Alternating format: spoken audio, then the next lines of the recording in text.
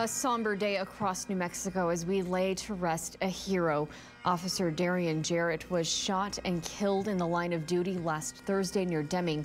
He was a father of 3 who was expecting another child later this year. His interment ceremony happening just minutes ago at Shakespeare Cemetery in Lordsburg.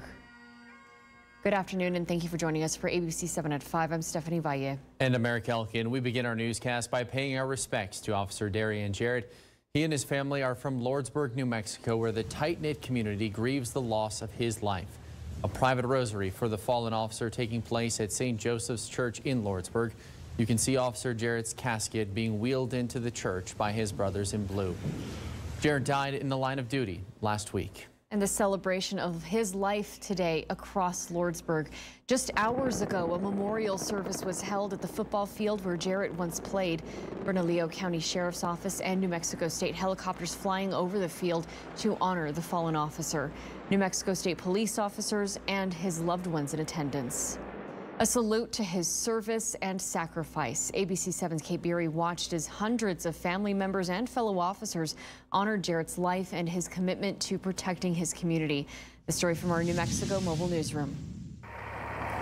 Roses and an American flag for fallen Officer Darian Jarrott, who laid down his line along I-10, defending his community during his last traffic stop.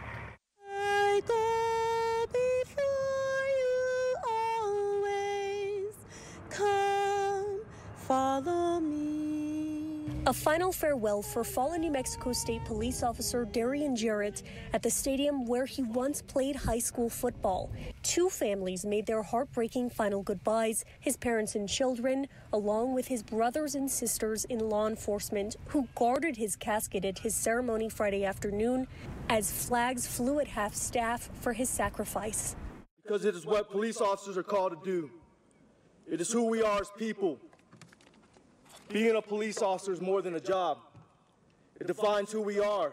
One of the most moving parts of this ceremony was when fallen Officer Jarrett's best friend, who also serves in New Mexico State Police, read a eulogy, choking back tears at his fallen brother. We'll have that on ABC 7 at 6. Along I-10 with our New Mexico Mobile Newsroom, Kate Beery, ABC 7. After the tragic death of Officer Jarrott, the community is now coming together to honor the hero. House of Graphics in Las Cruces is selling decals for $5 as charity to New Mexico State Police. The department will then distribute the money to the family of Officer Jarrott. If you want to swing by House of Graphics, you can donate. They are at 800 West Amador. There's also a memorial GoFundMe account. The New Mexico State Police out of D3 Hobbs have organized. If you'd like to donate to that, you can find the link on this story at our website, kvia.com.